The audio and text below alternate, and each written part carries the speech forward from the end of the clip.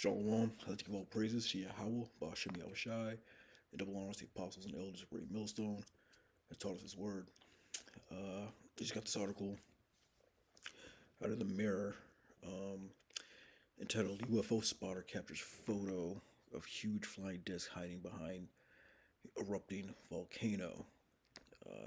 That's a beautiful thing. Because that's one of the signs of the times, the chariots revealing themselves more and more. This was dated, I guess, January 11th, 2023. But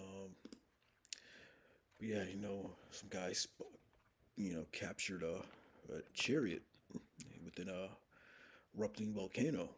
And, a lot of these chariots, had their role all throughout history, even going back to the actual creation in Genesis. But it says Carla Garcia's boyfriend, Luis Guerrero, snapped a photo of what appears to be a flying disc over the Popocatépetl volcano, a renowned UFO hotspot. A man believes he has seen a UFO hiding behind an erupting volcano, and the huge disc just hovers there despite the bubbling lava and spewing rocks. The photo shows the 10,000-foot volcano with a plume of smoke drifting lazily from its crater, and just to the right, a distinctly disc-shaped object. As the Daily Star reports, the image was shared on social media by Luis's girlfriend. So I guess here's the chariot. There's the volcano, the smoke, and here's the chariot. They said it was just hovering there, But that's gonna be the elect's salvation. So it's a beautiful thing when we see these chariots, whether it be at camp or whether you be at your house or wherever at work, and you see a chariot. That definitely lifts up your spirits. The UFO was hiding just behind the plume of smoke rising from an active volcano.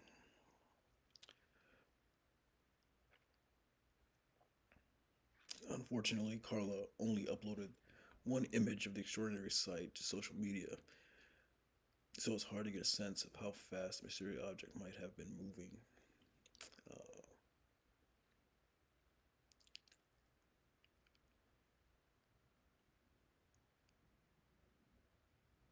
So I guess in this area is known for UFO sightings and alien encounters. So chariot sightings are active in that area, you know. Um, but yeah, I mean, these chariots have been around forever. They're gonna. Scriptures talk about them being a curse unto the earth, but it's gonna be the salvation for the elect.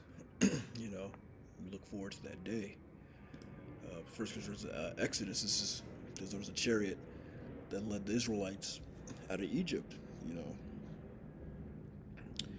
That this is Exodus. I'll start at 18. Exodus 13 and 18.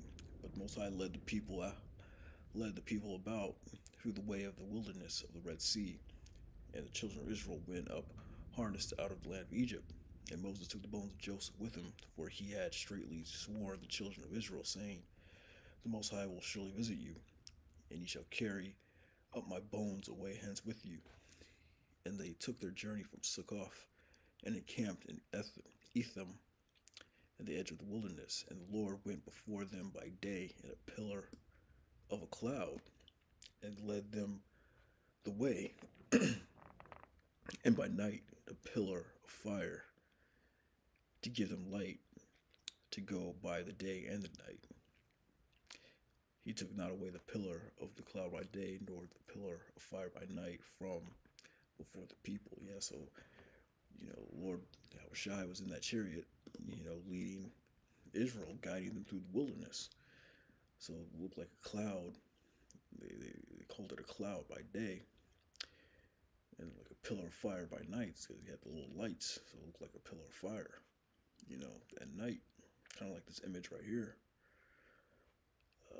Yeah, so During the Exodus, the chariots were there, and then the chariot is what Yahushua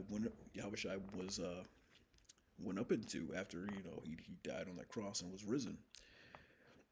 He went up into the heavens, in a chariot. Uh,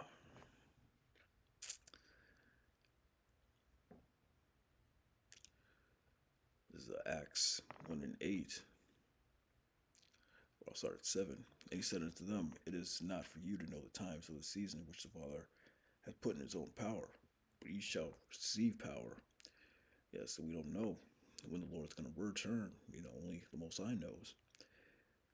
But ye shall receive power after the Holy Spirit is come upon you, and ye shall be witnesses unto me in both Jerusalem and in all Judea and Samaria and unto the uttermost parts of the earth.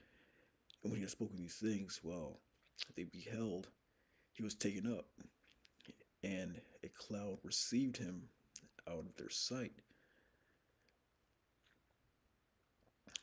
And while they looked steadfastly toward heaven as he went up, behold, 2 men stood by them in white apparel, 2 angels, and said, which also said, Ye men of Galilee, why stand ye gazing up into heaven?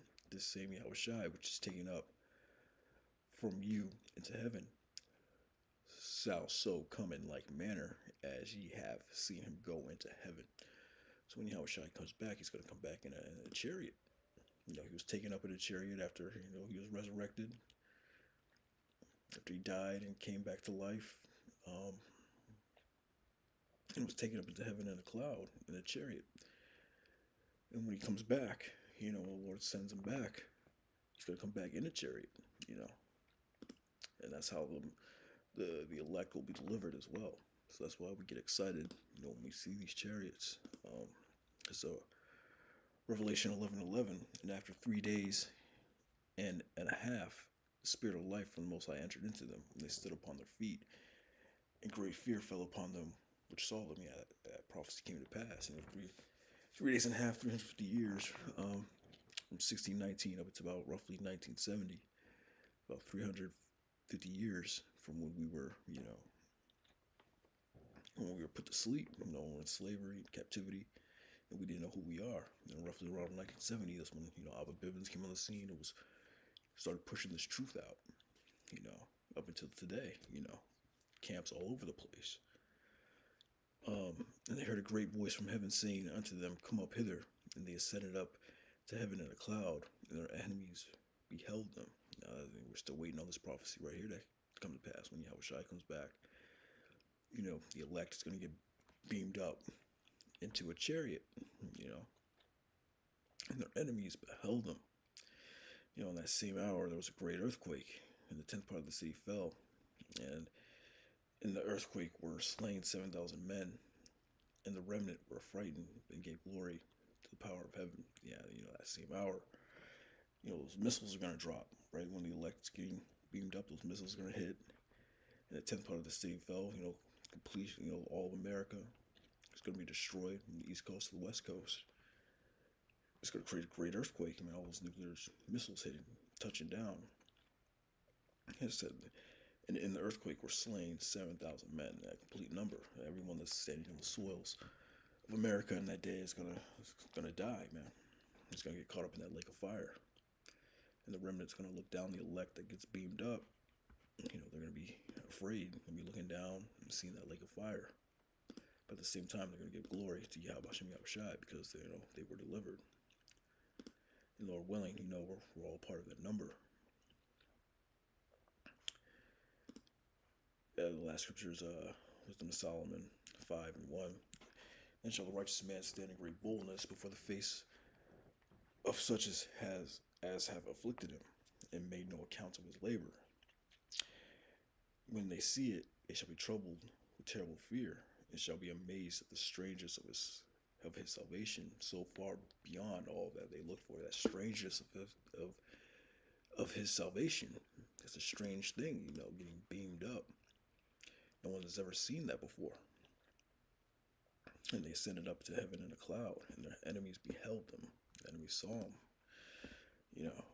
and they repented and groaning for anguish of spirit.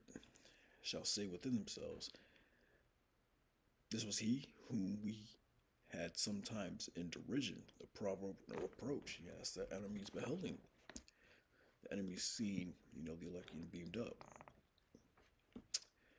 And they're asking us, these are the elect? These guys whom we had a proverb or reproached, whom, we discriminated against, we killed, we lynched. These are the men.